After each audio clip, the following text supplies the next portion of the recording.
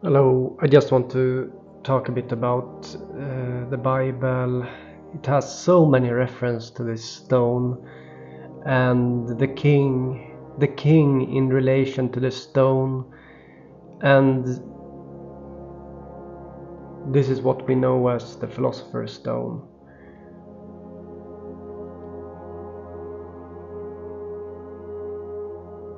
There's this desperation in this Psalm 61 that speaks to me.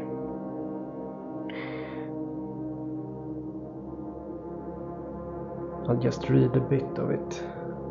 From the end of the earth I will cry to you when my heart is overwhelmed. Lead me to the rock that is higher than I. See? And who is this rock? It's symbolic of the king, as it speaks about later. You will prolong the king's life. His years are as many generations. He shall abide before God forever.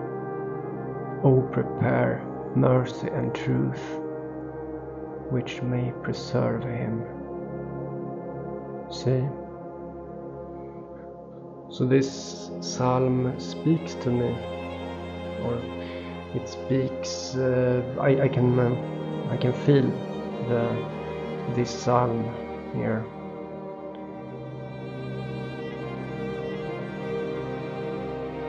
The desperation in it, right? There's a desperation.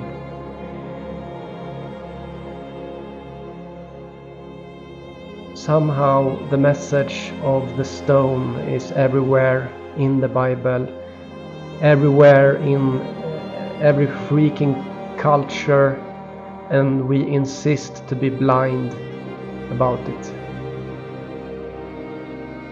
So how can people read this psalm with a feeling of understanding the message? How can people understand the message that is everywhere but not really understand it in the bigger context? I don't get it. It's so weird to me. I really feel this, right? From the ends of the earth I will cry to you when my heart is overwhelmed. Lead me to the rock that is higher than I. Right? It sounds good. You have to admit.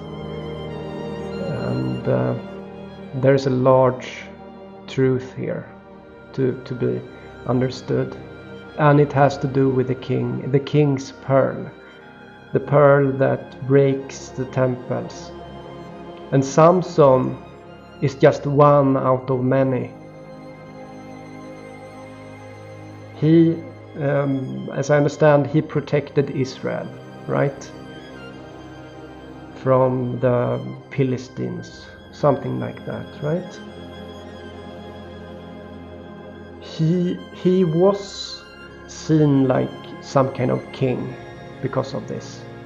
It was the spirit of the king, the same spirit that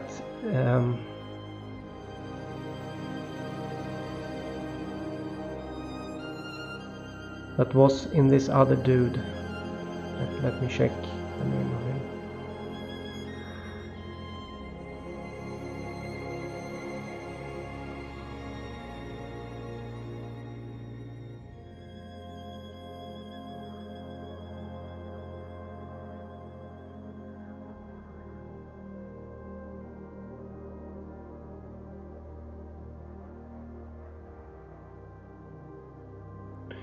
He that caught the fire to humanity, right? For some reason I don't remember right now, okay? Forget about that, but he caught the fire, he took the fire from the gods with his bird lime. Zeus realized it and punished him, and he was attacked by a bird instead. The bird that gave the flame to humanity and gave them prosperity, this flame tortured him. Prometheus, right? It's the same thing. And that's why you have this psalm. It's kind of a psalm for the king of the pearl, the pearl of the pearls.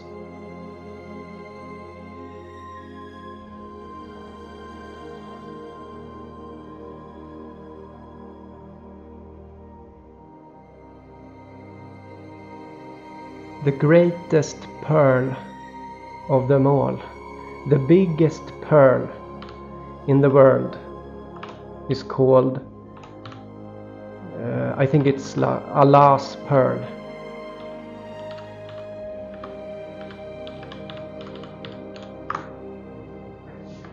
The pearl of Allah is the biggest pearl in the world.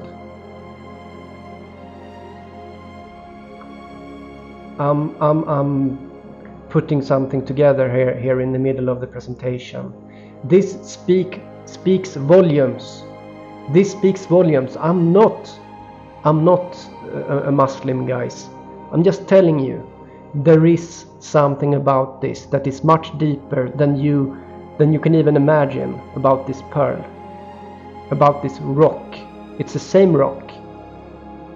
It's the philosopher's stone. Okay. There's a reason why it is like this.